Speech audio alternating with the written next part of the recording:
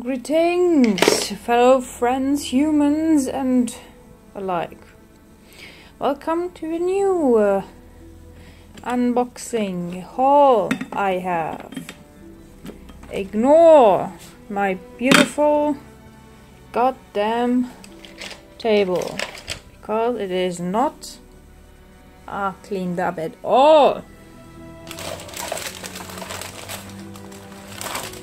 You see, there was a sale. I don't know why I'm screaming. There was a sale. And I did buy stuff. Like always, brushes. This one. Gerstaecker synthetic. Fine tip. Lovely. Useful. Then, Gerstaecker, also fine tip. Really useful for miniatures, I think. I was searching for miniature painting brushes. So I have to say now that August is around the corner. Yes, I know this is maybe a video that is not going out before August. I do not know who that is. Intense. We will see. That one came without the cover. It is still not bad. To say, that is an amazing one. So, more miniature brushes. And this one. Professional watercolor synthetic sable. I never bought a synthetic sable before. By the way, that's a Deloroni, and those two others are still Gerstaecker.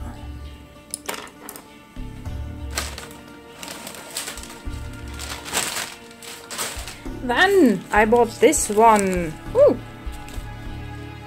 Together with this one. Those are super granulating colors, which are extremely expensive. Also, what the heck? Okay.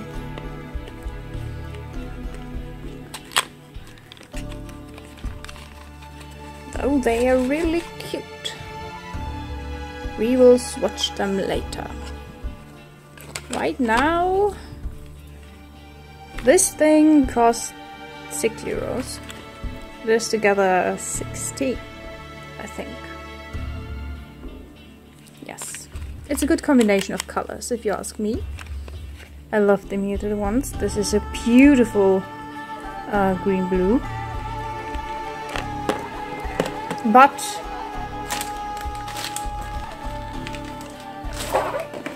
there's also something you will never see again. This is a Fordham Aquarelle Random Grey Special Edition. This is the color of this year, which is made by mixing every pigment that is left over.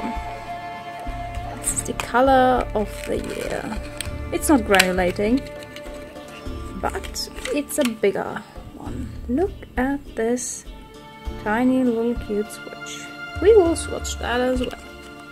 I am so looking forward to this. Then, this one. I'm about to put this on. This is a normal tiny A6. This is A6 dimensions, if you're interested.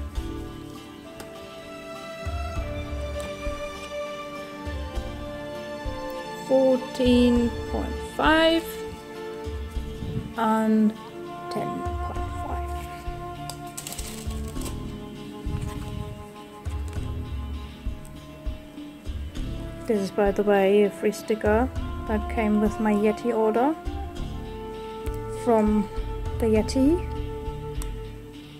with my Ublitz order. and I am not able to separate those two.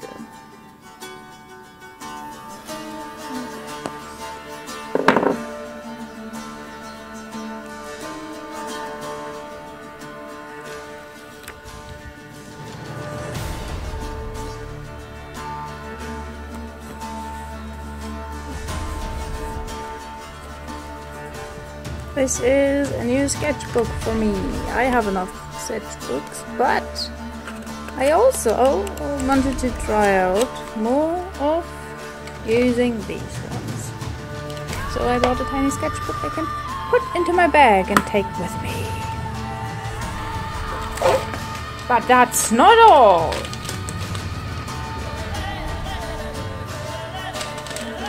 I do now own number 443 out of 550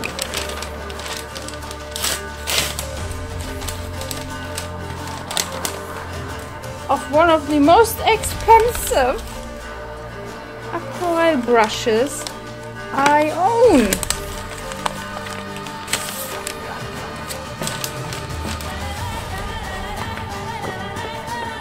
Do not ask me what this is about. Do not ask me how much that cost.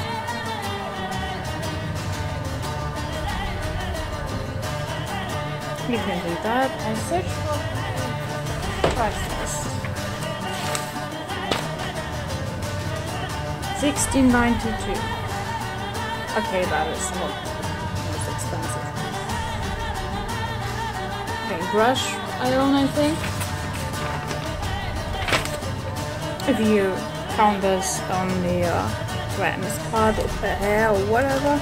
But this is a beautiful how do you call that?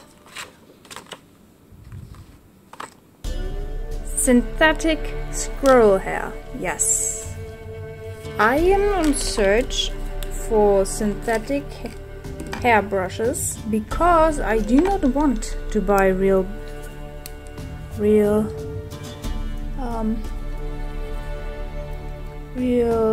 hair brushes.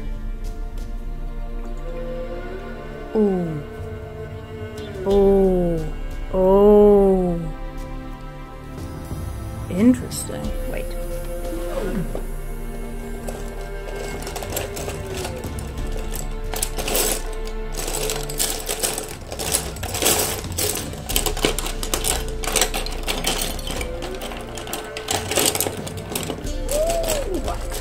Look, okay, I own one fake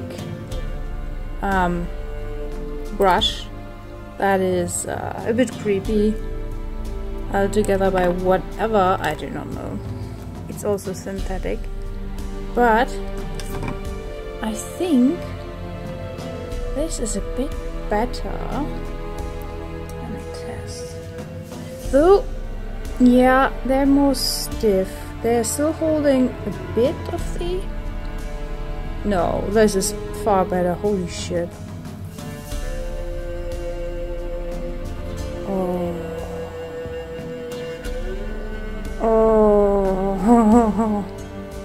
I bought this because the only other watercolor brush I bought is this one, and that's fine line. I own a lot of brushes. I also own a lot of synthetic brushes. Also, if you remember my last Gerstaecker haul, I had this one. This is a square liner. Literally, you make a square, flat piece, line, whatever with it. It holds a lot of water.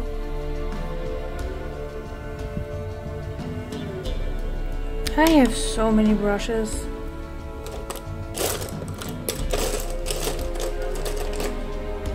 But the thing is, most of my brushes I own, I also use for acrylics. I bought these for acrylics, but they're mostly meant also only for watercolor. Then I really do have so many brushes. That is insane. I don't know if you know that, but I do own a brush fish. That's my baby. And I think the space... yeah. Probably need to make a bigger one, or throw out some of my brushes I do not use. Basically like this one. This is intense. This is an acrylic 0.0 brush that is stiff like heck. Love it. That is a tiny one. I love tiny brushes. They are stupid. You can't work with them. I have my teaser ones that are still okay. Do not enjoy them a lot because the tip is bad. But they're good for normal paintings. Too many brushes.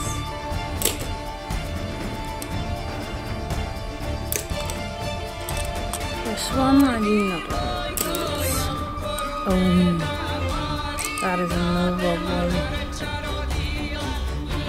Oh, that's so good for everything.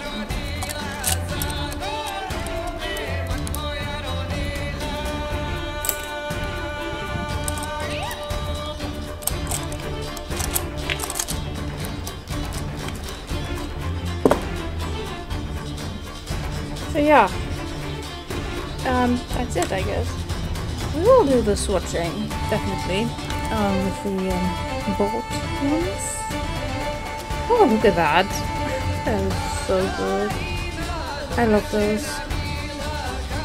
Fake hair brushes. This one costs like €1 or something. Oh dear.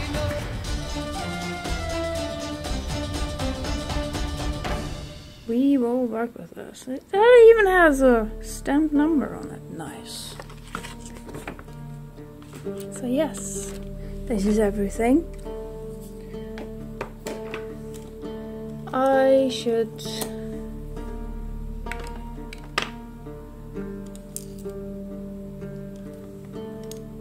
put everything out just as an example.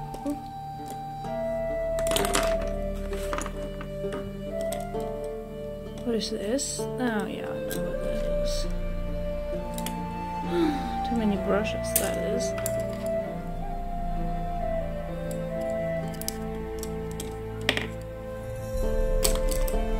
And let's get to the swatching part, but not now.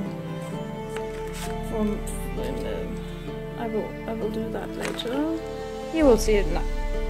Right next.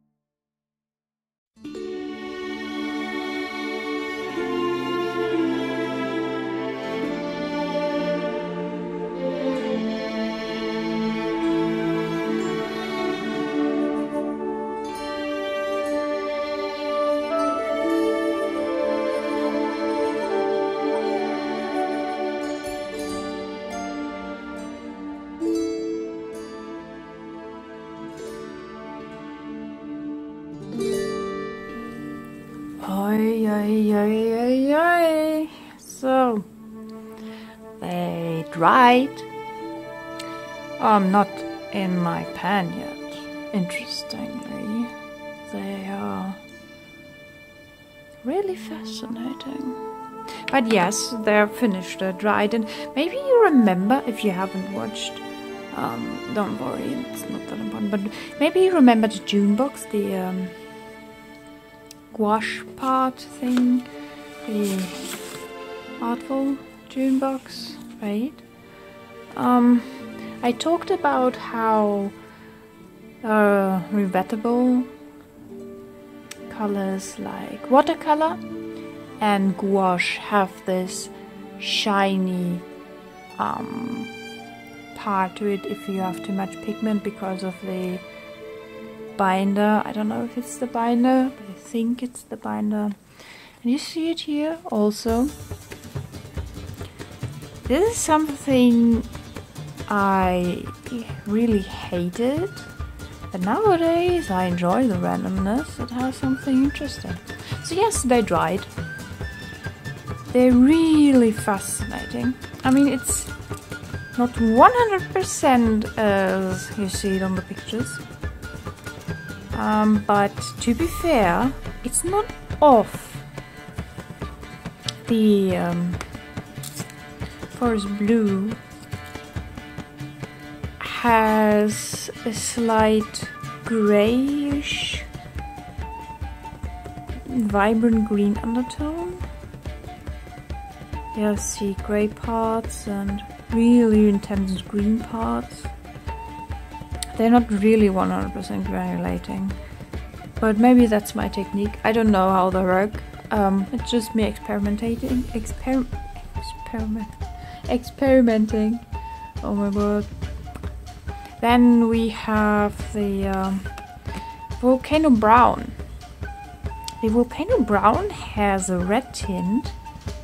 On the picture there's a bit green, which could be interesting. Sadly, I don't really see it on my part, but that could have different reasons. Maybe the picture is a bit weird, but yeah, it's interesting.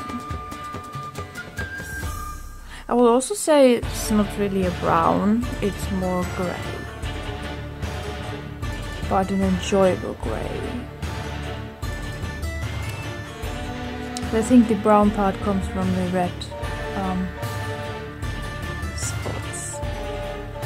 Then we have the volcano violet. In the picture they have a pinkish and bluish spots. I do see a lot of blue down here. I don't know if you can see it.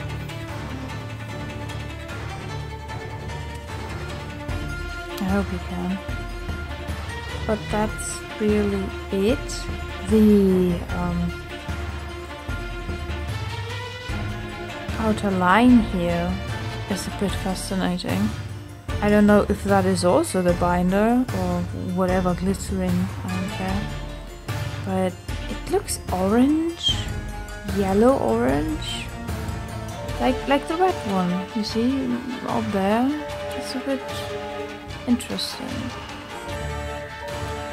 Also, I have to say, different papers have different ways of reacting with colors. This is a basic 230 GSM cold pressed color pad.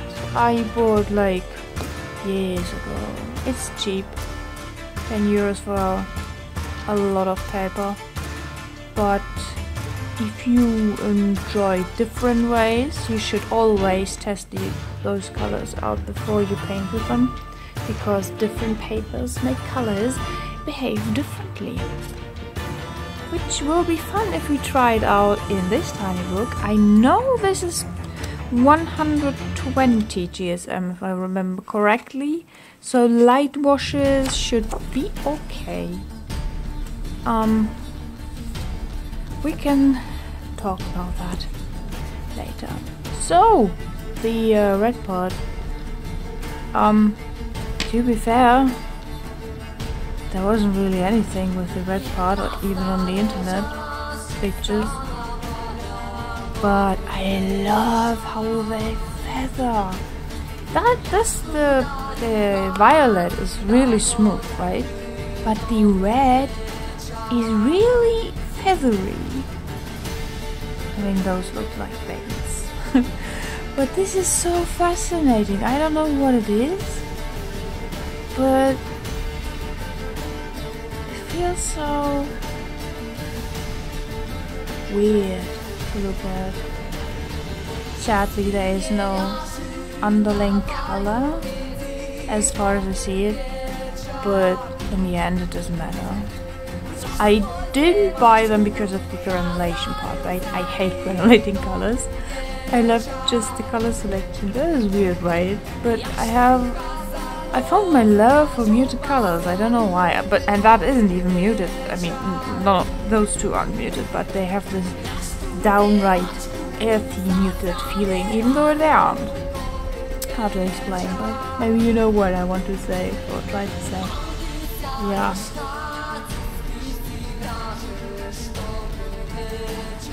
So, where did that come from? What the heck? I'm confused. What is it? Okay, it's for that one. So yes, also now the grey, right? From the picture, you also see it printed on here, kind of. I thought, well, that is a bit fascinating, because I think this grey is a warm and a hot grey. A warm and a hot, I'm sorry. A warm and a cold grey in one piece. I've never seen something like this. But it turns out it is a cold grey. It's weird on the picture. I mean, you see it also here, right? It has those brownish parts and it's also kind of granulating. Kind of, not 100%, but it's fascinating. Also, something you probably can't pick up, but the grey is glittering. Like, there's shiny parts in here. I know you can probably see that. Wait.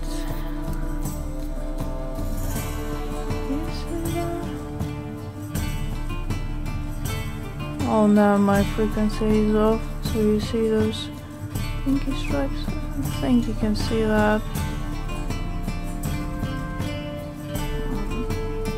It's really subtle, but there are tiny specks of something in there.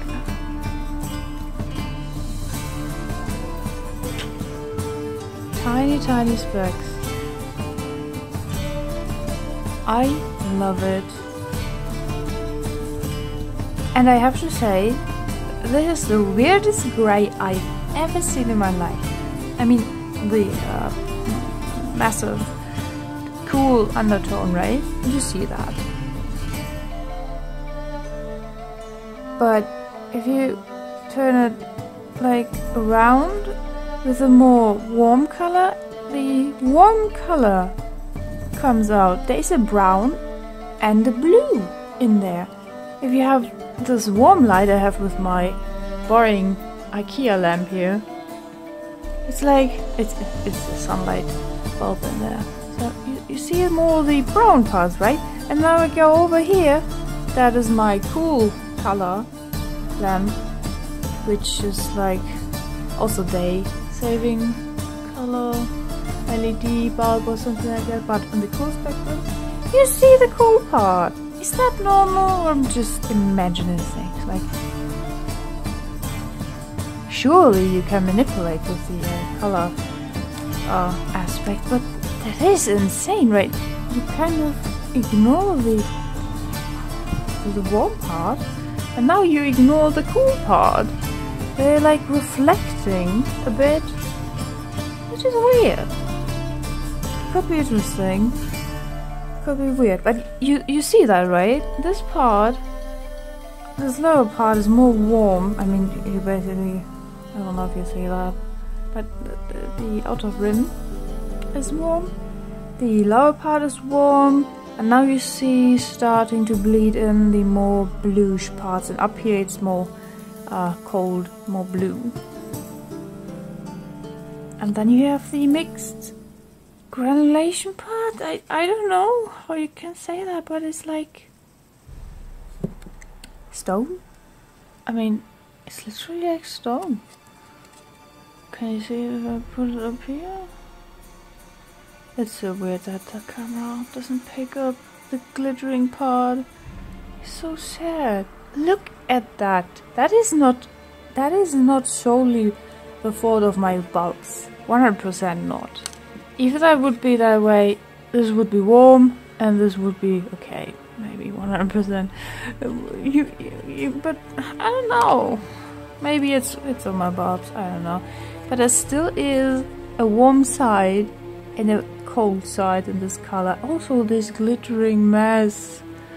I'm so sad you can't see that. This is... Wait, this is rubbing off on my... It is not?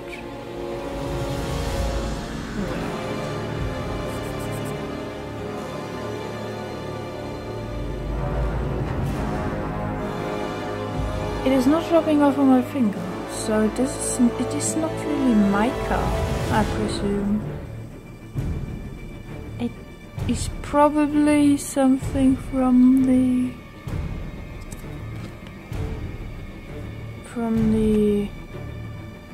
mixed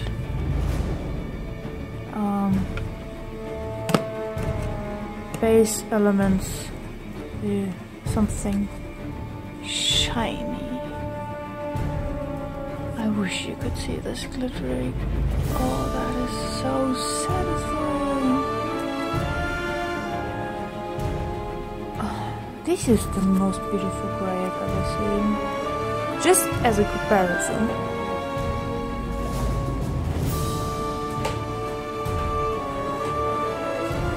I know I talk too much and I probably will shoo away every single one of you, but I can't. This is my, oh excuse me, this is my grey. My Schminke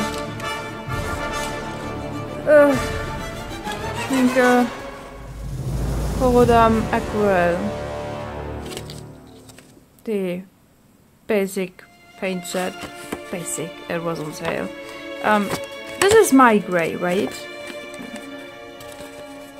This is a basic, boring grey.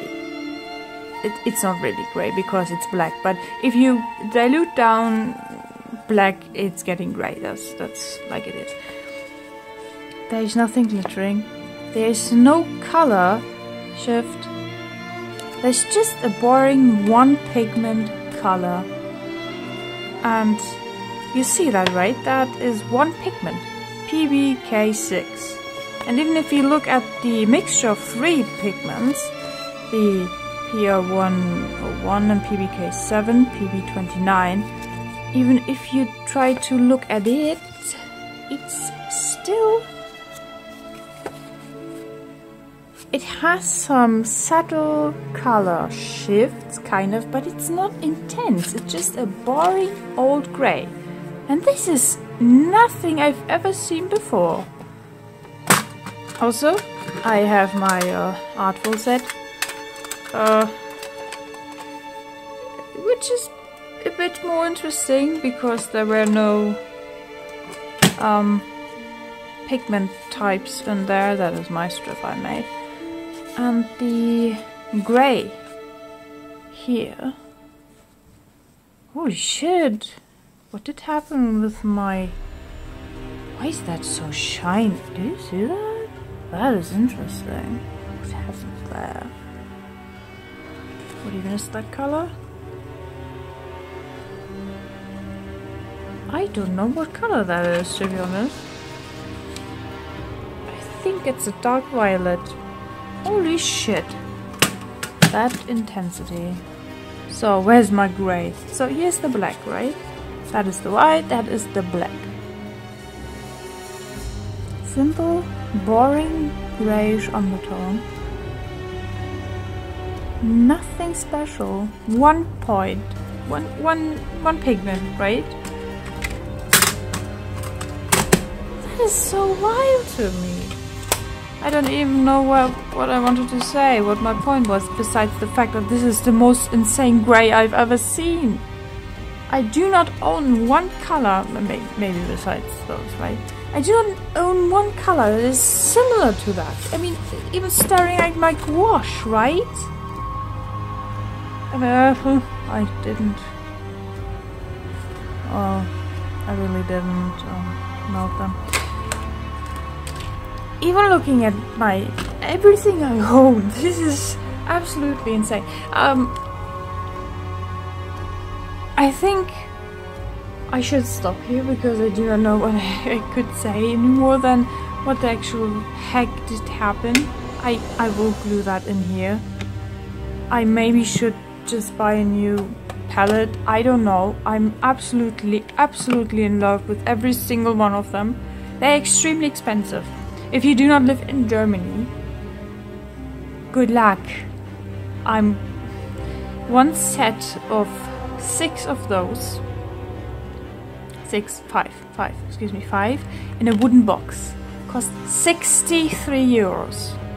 Now that the euro is a bit low and the dollar is high, could be cheaper for you, but I think with customs and import in general and the you know, sending stuff and so, I would say only buy them if you're not in Europe, excluding Britain. I don't know how it's there right now.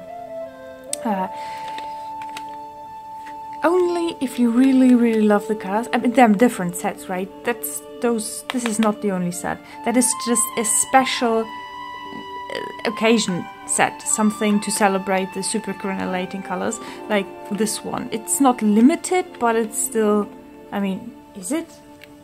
Let me look.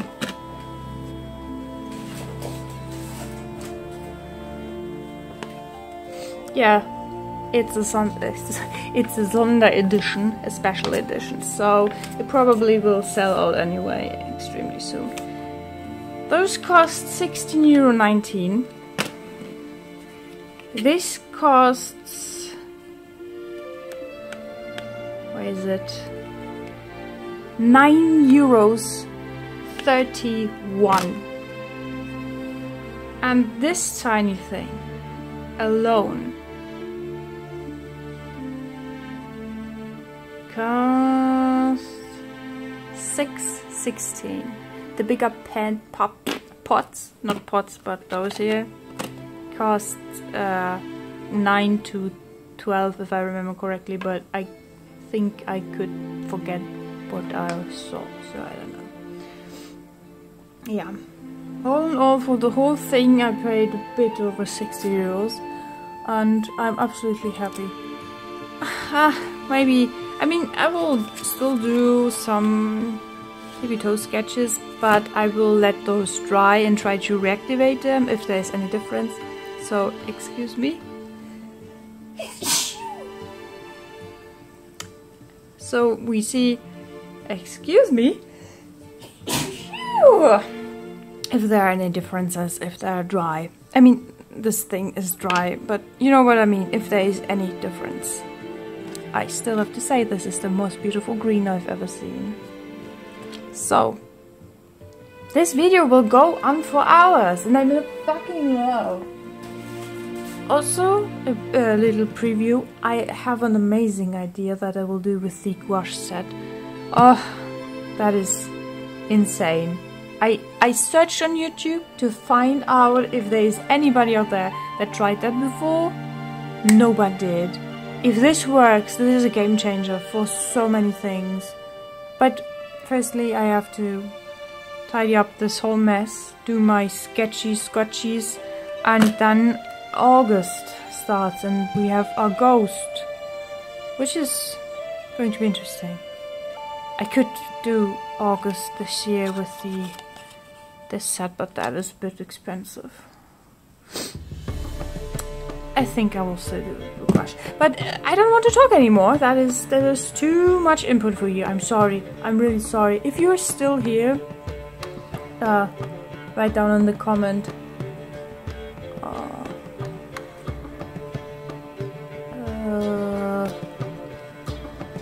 cheese sausage. Do not ask me why. Just see cheese sausage. Thank you very much for watching, and now I will go on to the next step. I don't think we will see us again. So I say thank you for watching, and I hope you have an amazing day.